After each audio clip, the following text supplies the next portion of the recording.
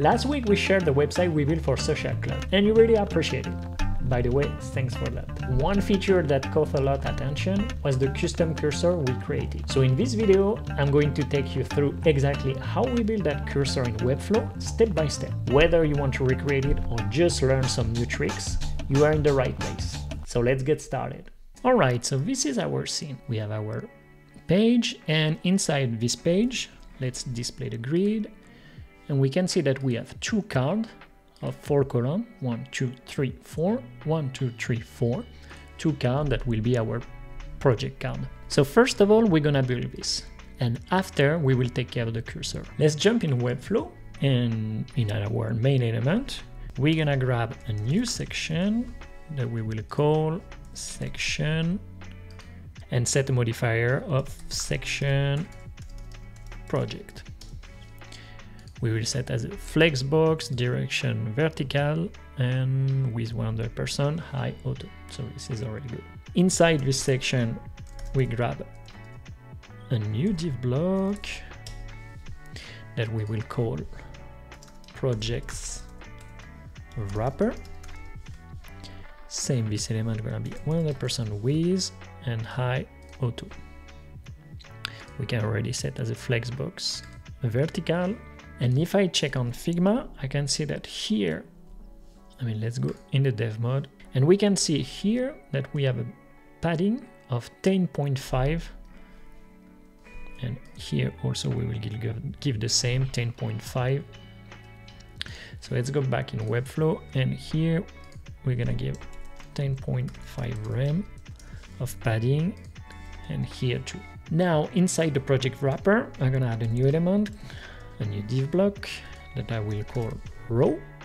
By the way, if you don't understand the row, the call and everything, we have a dedicated video talking about that. But even if you don't use our method, if you use another method, this is not the main subject of the video. So you can move forward even without knowing the way we build websites. Inside our row, we grab another element that we will call and give a modifier of call LG4, like that. As you can see, the column take 4 columns. I just grab this element, duplicate, like that. I have 2 elements of 4 columns. Now what we're gonna do is select row and add a modifier justify center, like that. Now if I select my column, I can see that they are center in my row. So for we can see better things, let's add a div block inside the column that we're gonna call project card. We will set a width of 100% and a height of 39.6 rem. 39.6 rem. So now I can grab this card. By the way, I can convert into a link block because it will link to one project. And we copy in the other column. Inside this element, let's grab an image. And here we're gonna place the first one. By the way, don't forget to compress your elements. This image we will call project image. We will set a width of 100% to 100% high and fit as a cover. So this is good. What we're gonna do is also select the parent and set a radius of 0.3 rem. And most important for we see the radius, select the project card and set the overflow. And now as you can see, let me check, you can see the radius here. Now I duplicate my image and select and replace the image. Now that's cool. We build our 2 elements, but we have a space of two columns between them. So what we're gonna do is in our row, grab another div block that we're gonna place between the 2 elements, and we're gonna call it call and give a modifier of call LG2, and like that we have 2 columns. of space between the two elements. But now, as you can see, they are not at the same level. In this case, what we can do, add a block here. Like that, we go into dev mode, and we know that we have a height of 25.3. Okay, I can delete this, come back in Webflow, and now in my project card, I'm gonna give a modifier, and I'm gonna call project card, and I'm gonna apply a margin of 25.3 rem. All right, now we can jump into the next step, which is create the cursor. First of all, we can select the body and add a new div block that we will call cursor wrapper. We're gonna set as a fixed position, taking 100% width and 100 VH. Like that, we are sure that our cursor wrapper is available all the time on the page. Now we're gonna set the flexbox to center. Like that, inside we can grab a div block that appears here, and this will be the cursor. Let's set this element for the moment to with auto and flexbox horizontal. And now inside we're gonna create and add a new div block that we're gonna call cursor height. And let's see in our design here, what's the size of our element? It's 2.5 rem.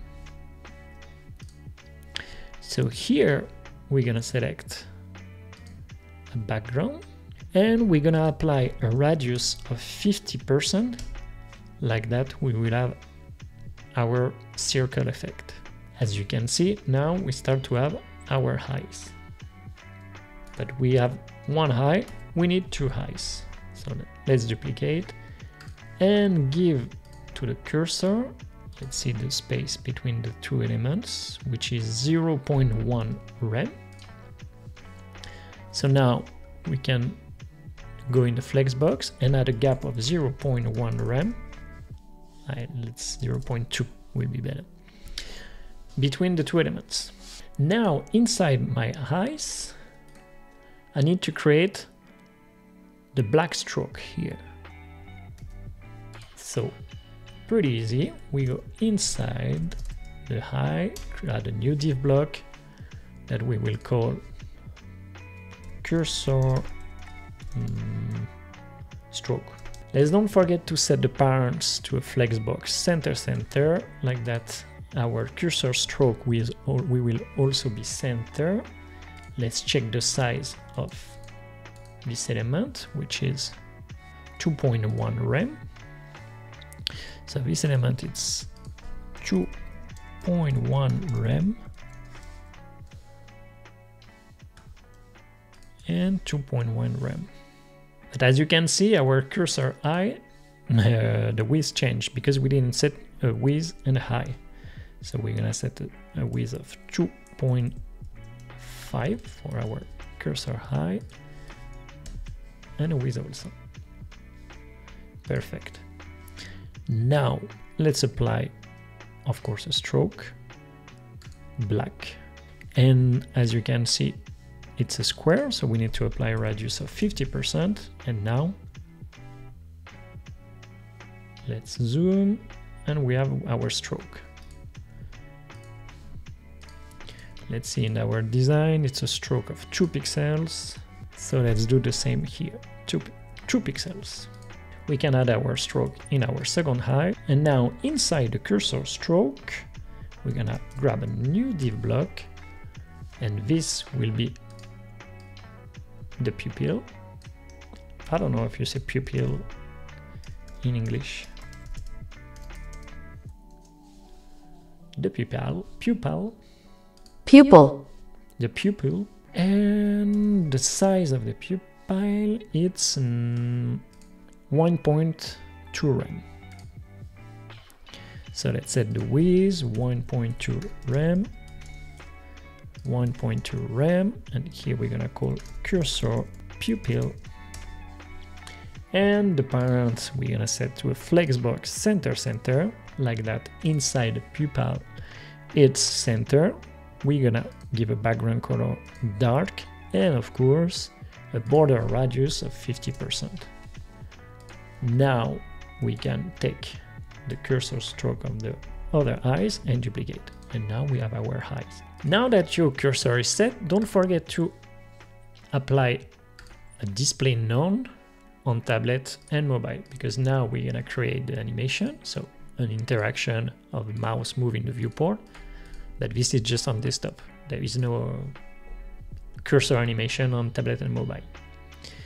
So we're gonna create an animation that we will call cursor movement,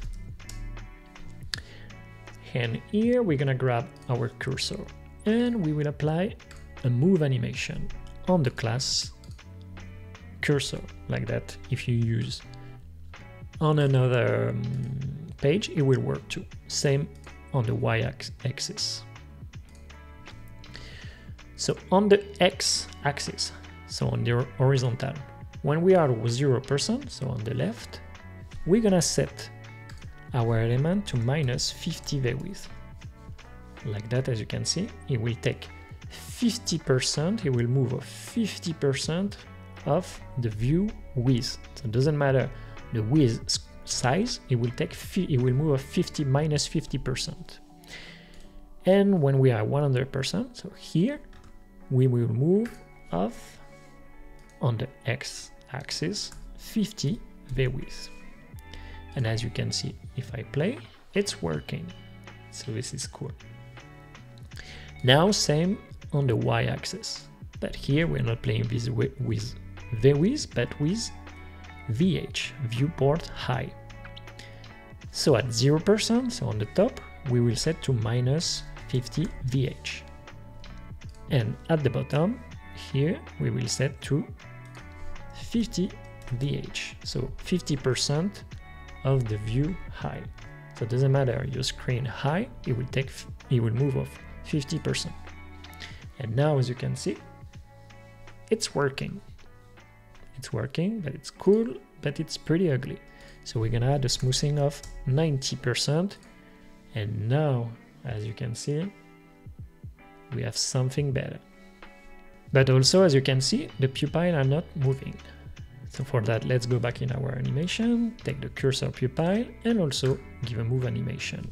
On the class, cursor pupil, we duplicate, and like that, we're gonna set to -0.7 rem. Here we don't care the viewport width or the viewport height. The movement is relative to the parent, which is set in rem, so that's why we choose rem to set our animation. So -0.7 rem here and 0.7 rem, so don't forget to take off the minus here. And if we check, as you can see, it's working. Now, again, a movement animation of our pupil on the y-axis. So here, same, -0.7 rem. We duplicate, and at this 100%, we just take off the minus, and we have the 0.7. I mean, let's try on live, and this is better. Amazing. But as you can see, when I reach the top, the pupil is going out of the black stroke. And this, I don't want this, it's not beautiful. So I'm gonna take my cursor stroke and apply an overflow hidden. Like that, as you can see now, if my pupil is going out of the stroke, I don't see. And this is better, it's more elegant. But now I want that when I hover a card, my cursor do a rotation of 180 degrees just to show that there is an action here that you can click. But for that, as you can see, if I hover the card, it's not working because the cursor think that I'm hovering the cursor. So for that, you need to select the whole cursor wrapper and go in custom properties here and set a pointer event to none. Like that. Now if I go again and I play, I can see that when I hover the card, my cursor change. And this is cool because now my cursor wrapper, it's like invisible. But as you can see, it's pretty annoying that my cursor have the cursor between the two eyes. So for that, what we're gonna do is select the cursor and set to a relative position, and we're gonna create a movement of 5 rem. And let's see. Now it's better. Maybe we should fix to 3 rem. Okay, now it's better. So let's create our animation. Now we're gonna select the project card and set an over animation just on desktop on the class project card, like that it will also work on this one. And we're gonna create a over, and we will call cursor over in. And here we're gonna grab our cursor and create a rotation animation. The initial state is 0 degrees. And I duplicate, and I want that after there is a rotation of 180, like that. Let's set the duration to 0.6 and the easing to in-out quart. We have something more elegant. Now let's create the over-out animation. So for that, I just need to duplicate the over-in animation and take off the second state, because what we want is when we over out, so when we leave the card, we want that our cursor come back to 0 degrees. But we can't set as an initial state because we already set the initial state on the first animation. So if we already set again an initial state, we would have a glitch. So we uncheck that, and like that we set a duration of 0.6 and in-out quart. We save, we play, and look. Yes, it's working everywhere, and this is perfect. The eyes are moving, and when we hover a card, we have our animation. So this is cool. Thanks for sticking around, everyone. And I hope you enjoy learning how to create a custom cursor in Webflow as much as I enjoy showing you. If you found this tutorial helpful, don't forget to hit the like button and subscribe for more Webflow tips and tricks. And if you have any question or want to see more tutorials like this, drop a comment below, and see you next time.